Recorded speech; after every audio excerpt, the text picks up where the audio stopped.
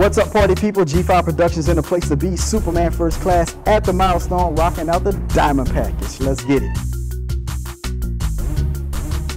Hello everybody, welcome back to the channel. Gerald here, excited to share with you all once again. Today I'm at the Milestone in Georgetown, Texas, rocking out the diamond package, and I'm telling you I'm excited because there's lots of upgrades.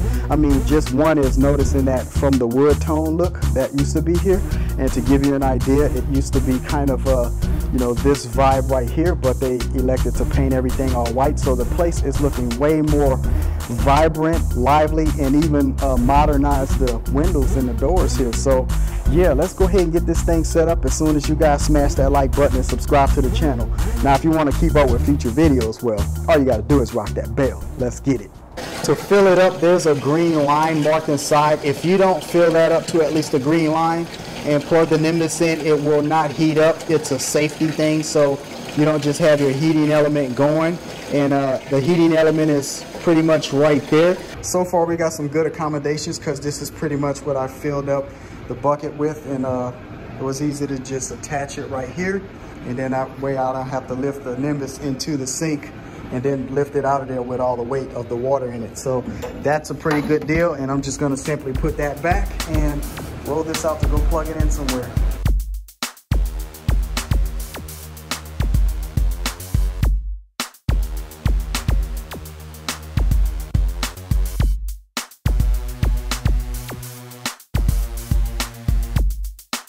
Okay, party people, so here we go. So far we got photo booth showed up. This is the color of the linen. They do change color depending on how the light hit it, but some kind of teal or whatever color that is. For now, I elected to go white on the background here, so what you see is what you get. And I do have the ability to, with a push of a button, change the whole stage area. So that's pretty much going to be my light show along with the mini Kentas right there for today. So here's some pro tips, right? I use Freedom Part Hex 4s. Mine are black, as you can see throughout the stage area at the base of the wall there. But check this out. Boom! They have Freedom Part Hex 4s right here in white. And tell you what, if you ain't cheating, you ain't trying. So the venue will be turning these on, and they wanted a off-white type of vibe here. And they are everywhere, literally, that I would have put an uplight. So check it out. Just wanted to give you guys that. I mean, couldn't ask for a better hookup than that, right? So literally everywhere that I would have considered putting an uplight, they are there to include right here. So that's pretty much covered. Or there's even one over here. Boom. So yeah, that's a thing. Now what I'm going to do is, although I'm using 8 of them to light up the stage area to make that my overall light show, and it's going to be pretty nice once the colors get to changing. In fact, I'll just put it on auto for a little bit to see show you guys what that looks like. But other pro tips, always hide your gaff tape. Don't leave that laying around. That is a hot commodity. I just paid $24 for this roll right here. I got Alto Stealth set up. That's another pro tip. So one is going there. This one is going to be on the same channel because I'm going to put a remote speaker about halfway in the room, plug it into the wall, and that way it'll take care of the second half of the audience right there. And that's going to be the K8 that I set up later. The other thing is, always try to use some kind of cable management system, so to give yourself a nice slick look, especially up and down poles. So I'll tighten that one up just a little bit with some more Velcros there. But you know, overall, this is what the audience sees, right? So very nice decorations, designs, simple but elegant, and do not want to detract from it, right? Now here's the other thing too, where there is an opportunity to do what makes sense, I do what makes sense. So a lot of times I will mount the Alto Stealth on the side of a K8. I don't have any Velcros positioned here. I can pop out the center and put a screw right through there, but you know what? This here is right here on the sub, transmitting directly across from my table to get sound to this system. Volume wise, they both sets sound the exact same, so no worries there. That one is hardwired, so worst case scenario is a moment of troubleshooting, and that way I don't have to deal with any cable. So I was going to jump a hard cable, you know, around there like this, but given all the uplights I was going to be running and videography and photography stuff, I don't want to, you know, do extra work. So there it is, right? Another pro tip is hide stuff, right? Always try to hide stuff. Now, I have these uplights. They are supposed to have 16 uplights, but rather than mine other venues, they will have 16 uplights. And to not breach a contract, I do have them on standby, ready to go at a moment's notice. So that's my setup. 8 on the stage. I'll pop 8 more around the room or even reposition them as I need to. And here's a light show. Let's set this up for hewing and hit auto, right? Just so everything runs really smooth here on this channel. So this is what I'm looking like so far. So imagine once the party starts, everything around the room is pretty much going to be static. So all of the white uplights are going to be maintained static, but this whole entire stage get to be my light show. And I just find that pretty cool. Even if the Freedom Sticks are running a little fast in comparison, I don't mind to have a bit of contrast. And actually that looks like it's supposed to be there. It even draws more attention to the gobo. Now, the reason why I didn't do the gobo center stage on the curtain right there, I would have literally had to put my stand somewhere in the middle because of how I'm projecting. Also, the curtain has pleats in it, so when you project from the side, it causes shadowing, as in it will look great from, say, one end, but if you're dead center, it's really unreadable except for the big R. So I just decided to go that route with it. So that's going to be the show for today. So let's see if I could get that to actually sync, in time. So let's turn off all of that and restart everything, and just to see what happens. So it looks like I got everything kind of sort of in time now. But again, if it does something like that, like, it's a cool light show, so that is smoking hot right there, in my opinion. Woo! So this reinforces my point when people say venues have sound systems. Number one, still charge them accordingly. If the venue sound system is there, you have to go and figure out how to use it, which takes up your time. Other times, there are venues with impeccable sound systems. A lot of thought went into it, but I use my own because it's what I know and what I use. And check this out. From time to time, I absolutely do run into this. So here's a venue sound system. Cannot make this up, party people. All right, party people, we're all set up for the ceremony now. I had to skip the time-lapse thing because that's what I'm working with, right? So if there's a chance that I have to strike quickly, here's what I did because of a potential weather situation. Number one, out of one side port is my audio and power. So the things I'm not really as concerned with is the power. I would just simply unconnect this and push it into the side speaker port right there. The other thing I would do is disconnect this cable from the speaker, which is a power and 2 XLRs. I will simply roll it up and put it on top and then get out of Dodge with the Kraken, which is simple. On the roller, pull it over, get it to the sidewalk there, and push it right underneath the overhead cover.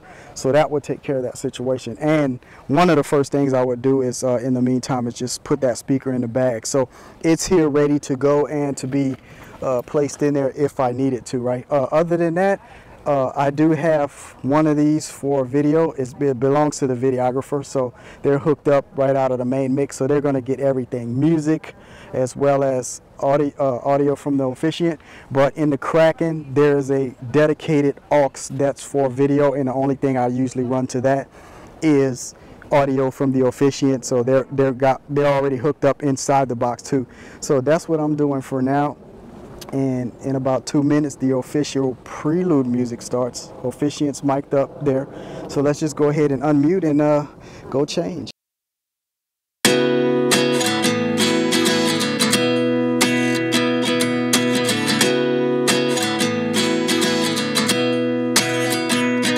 The roundabout right here. Now remember, all the white up lights on the side as the venues, and I just simply matched my lights to the venue's color. So there it is. Boom. That's what that diamond package do right there, y'all. Got a gobo going, little offset to help draw more attention to it there. Not that it doesn't stand out on its own. I did attempt to do the gobo on the curtain thing, but it just didn't work out because of the pleats. But there it is nevertheless.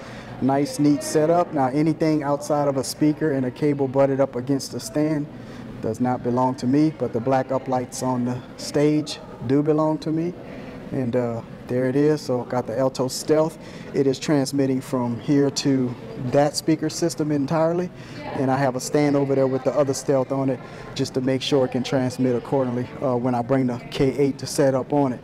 For Dancing in the Clouds, I got the Nimbus, so it is set up ready to go. The green light is on, so it is heating, but it is ready to go at full temperature. So I have my dry ice in the green bag there, ready to go. Just unplug it, dump it, roll it out to the first dance, and get it in. So it's going to be wonderful. And right here I'm already set up for running cocktail music, dinner music when it's all done with the iPad. In the meantime, I'm ready to go with Serato. Microphone checks out just great. All frequency scans are done, etc. Blah, blah, blah. And so there it is, everybody. So yeah, everything is good. And once the party starts, pretty much the light show will be the stage. So I will take advantage of really just lighting this thing up. It's going to be fun. So yep, that's it, party people. Let's get to work.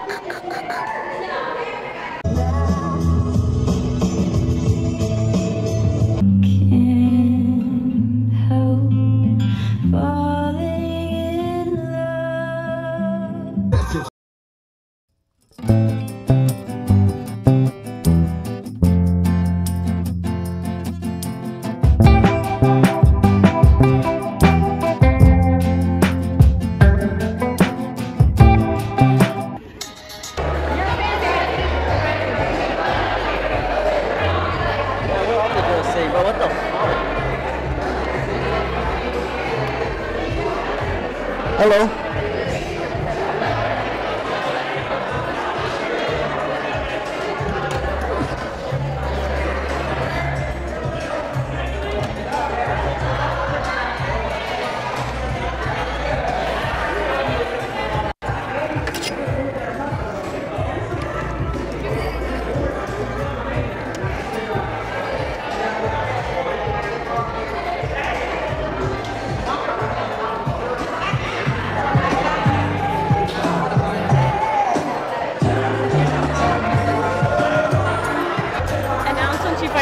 While we're waiting for the couple to come, there's a photo booth. Okay. They have something to do because it might be another 10 minutes. Okay. Ladies and gentlemen, we are going to get the grand introductions here going momentarily. But in the meantime, there is a photo booth available, so take advantage of that right over near the bar area. So I just made an announcement about the photo booth while we're waiting for the bridal party to get started. And everybody's going over there right now to get in on the deal. But anyways, here's that remote speaker that I set up. So it has audio. Here it is.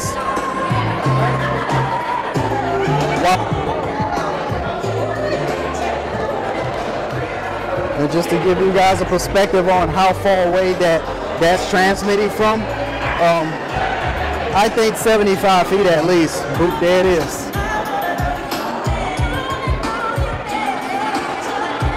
I'm also transmitting over here wireless to this system, but this time I didn't mount the transmitter on the, I didn't mount the receiver on the thingy. I just kind of set it right here.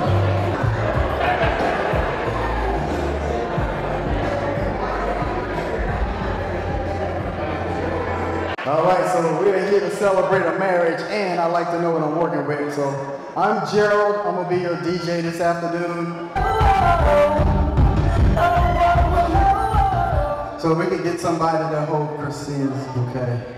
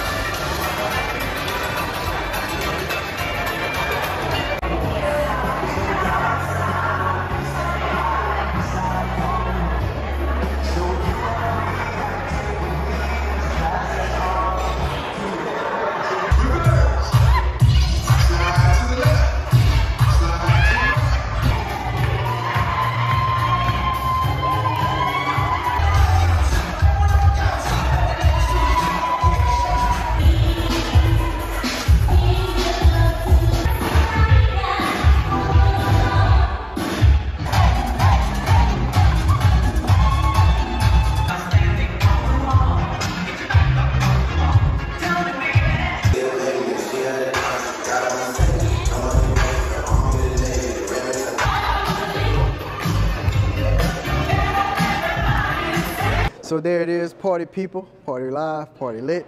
Time to pack it all in, get to the house. But before I do, make sure you smash that like button, subscribe to the channel, and to keep up with all these new videos, all you gotta do is rock that bell.